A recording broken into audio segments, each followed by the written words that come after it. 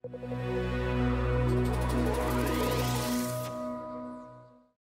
Lewis-Gayle, founder of Harambeans, you are the author as well of the Harambeans book and also founder of the Harambeans Entrepreneur Alliance, an ecosystem of over 200 entrepreneurs across Africa. To kick us off, can you tell us a bit more about who and what is Harambeans? You know, once I gave a speech at the Imperial College and someone got up and said, what are these Harambeans? Sounds like a new species. But I promise you it's not. It's just as the title of the book suggests, ordinary people doing extraordinary things.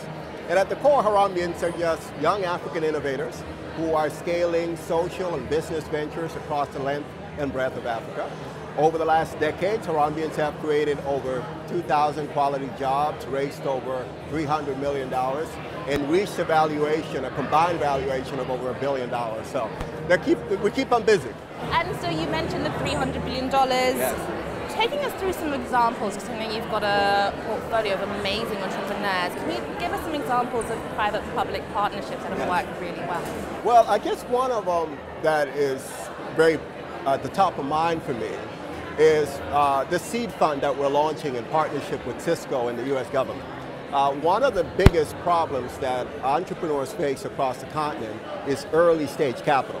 I like to joke that if you need upwards of $10 million, there's a whole host of private equity groups that will give you that money.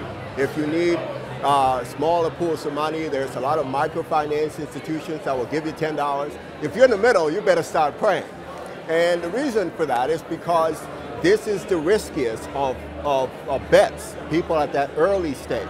So if you're going to get that to work, you cannot just rely on the private sector. You actually have to create creative public-private partnerships that, in a sense, are supporting that ecosystem so that it can become fully operational in the private sector. So that's what we're doing with both Cisco and the US government to create a seed fund that would provide angel investment and early stage financing to a lot of those companies. When are we thinking of launching that? We actually are launching that at the British Parliament on November 2nd. So God save the Queen, and may God bless America. You know, we love them all. And then the very final question, what is your message? So you talked about this tricky middle.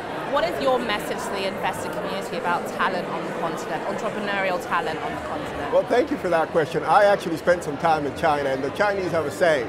They say the best time to plant a tree was 20 years ago. The second best time is now. And my message to all investors right now is that if you think about it, it took Europe about 1,000 years to develop. It took the United States about 300 years, China about 50, Dubai 18. If that trend continues, this is the time to get involved on the continent of Africa. I think someone told me it's a saying, it's not too late, but it's later than you think.